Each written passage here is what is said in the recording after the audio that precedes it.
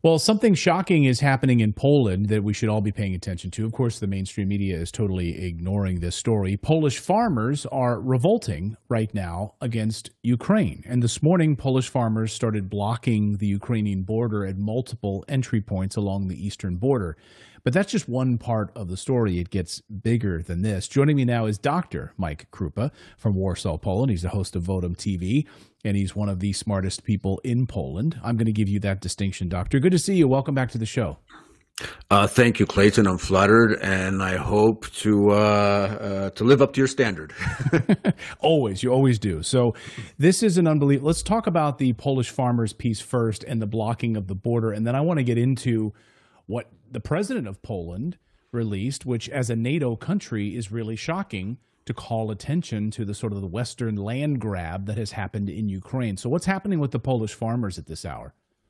Well, today, there are a subsection of the Polish farmers that were protesting thus far.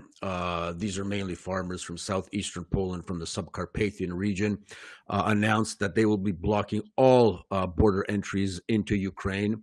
Now, they stated that they won't be blocking buses, for example, or crucial transportation, or just regular people going by, but there will be a major stoppage at all of these points, actually, between Poland and Ukraine, I think until 6 this evening. This is a one-off, but it's meant to be a sort of signal to the government that they are not happy with the current policy and that none of the fundamental issues that they were addressing in their last protests, the bulk of which took place in February and March, where we saw massive blockades of Polish cities and thousands upon thousands of Polish farmers coming out with very original ideas about conducting these blockades.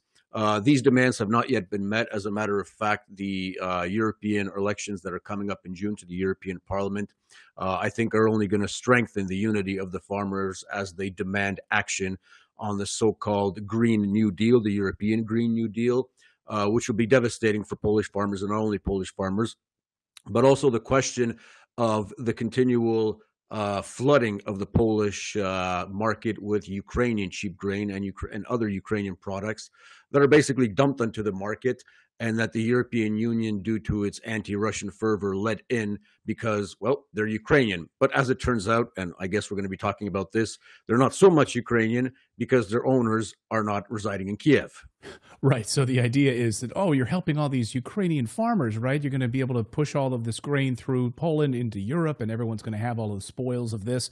But it turns out that's not the case at all. In fact, your president, who just met with Donald Trump, I think yesterday actually, released this really startling report on the state of Ukraine's agricultural land. And it exposed how so many of these foreign firms have taken over significant control of Ukrainian farmland.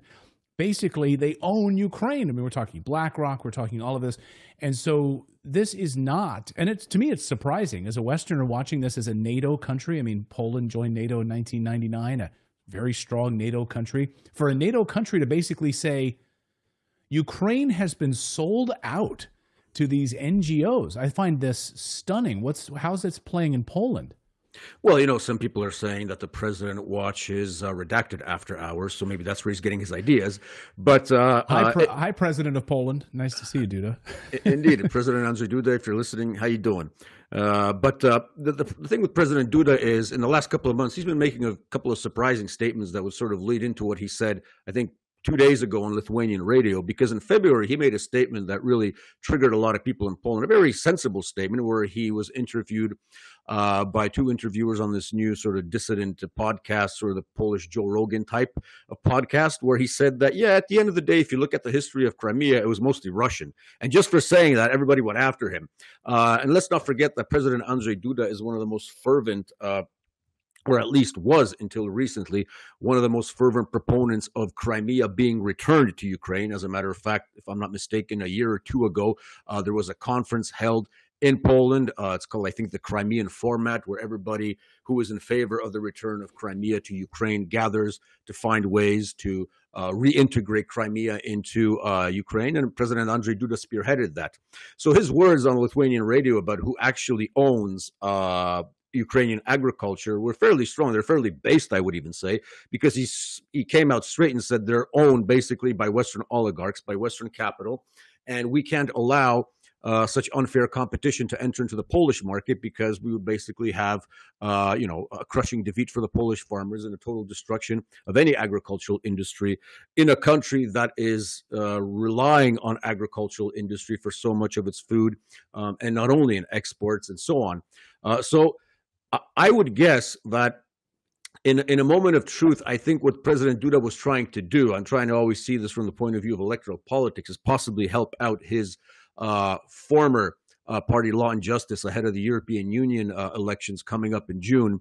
I think the problem with Law and Justice is right now is that because they signed off on all the crazy ideas of the European Union, including Fit for 55, the Green New Deal, and so on, they are trying now to distance themselves from all this because they have competition on the right in Poland, on the right side of Polish politics, in the form of the Confederation Party, which, despite many of its imperfections, has a fairly solid track record in criticizing and being properly Eurosceptic in this regard. So I think this might have been a signal from Andrzej Duda to sort of strengthen his old friends from Law and Justice, to show that, we realize what's happening with the farmers and we're with you. But at the same time, one can say that, he's not up for re-election anymore. This is his second term. So maybe he really doesn't care what happens anymore, and he just spitted out the truth just like that.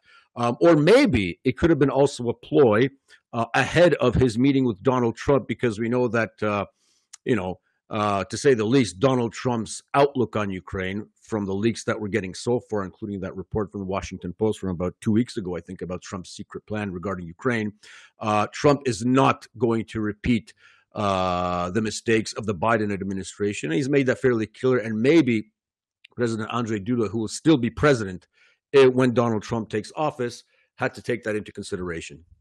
Yeah, it is amazing, though, but he's calling this out, and I think it's now shining a new light on it because, as you pointed out, he's been very, pro-Ukrainian. He's been very anti-Russian, and for him to come out and call attention to something that had sort of been swept away as maybe a conspiracy theory, I guess, really, I think, brings a new light to this in a really in a big way, because now we know, as we saw Zelensky shaking hands with Blackrock in Kiev, basically turning over their land to these Western investors who are going to come in and take over all of this land. And this is, I think, a big moment. Do you think, is he going to get any bigger pushback inside of Poland on these comments, do you think? I don't think so. I think even, the left and the liberals in Poland recognize that there is a problem. I mean, the current government, especially the deputy minister of agriculture, one Michał Kołodziejczak, he's actually been pretty firm, and one could say even radical, positively speaking, on this issue, addressing the case that, we've been flooded with Ukrainian cheap grain, and a lot of Polish companies that claim to be Polish were actually using Ukrainian grain in their products instead of Polish grain because it was cheaper. He's actually talked about that and pushed that issue to the fore in his dealings with his Ukrainian counterparts. However, the question is, I think it'll all come out in June, because it'll show whether Law and Justice is still a viable conservative party for Polish farmers. That seems to be changing a little bit. There is a split going, I would say, two ways between Law and Justice and between Confederation. I think the older farmers are still sort of attached to the old party label of Law and Justice, whereas the younger generation of farmers, the ones more in tune to dissident media and to, for example, media such as yourself, and who speak, for example, English and know what's happening in the world, they might tend to vote for a different party. So I don't think he really didn't say anything new to a Polish audience. We all knew this. However, the timing is very interesting. And the fact that, as you said, Andrzej Duda was at the front, basically spearheading the most radical, delusional, Russophobic, neoconish, globalist approaches towards Russia. I mean, for every smart thing that Andrzej Duda says, there's at least 3 or 4 other insane things that he says, because after that famous meeting in Paris with Emmanuel Macron, where they discussed the potential of sending French troops to Ukraine, he came out of that meeting and the journalist asked him, so what happened? And Duda, clearly shaken, a little bit frustrated, said, the best thing for us would be if Russia didn't exist. So, that's not the word of a mature statement. I mean, I can't imagine, anybody, Viktor Orban. Heck, I can't even imagine Joe Biden saying that, as a matter of fact. And that says a lot, I think. Yeah, so that's high praise. It's like a second grader whining that somebody stole his candy on the playground. Oh, it would be better if Russia wasn't there. We don't want Russia to be there. So That's Andre Duda for you, unfortunately. But, kudos to him for having the guts, the cojones to say at least a bit of truth 2 days ago. Well, we'll be watching this very closely. We'll be watching what the farmers do here and what sort of movement happens along the border. Way to go for Polish farmers standing up for their way of life to all of this cheap grain that's being flooding into their country. Mike, great to see you. Dr. Mike Krupa, always great to have you here on the show. Thank you so much for your insights, as always. Thank you, guys. Thank you, Clayton. Have a good day. I really hope you enjoyed watching this video. YouTube thinks that you'll actually like this next video right here. It's personalized based on your own viewing habits. So if you watch the video, please leave a comment. Let us know what you think about it. And we will see you next time, everyone.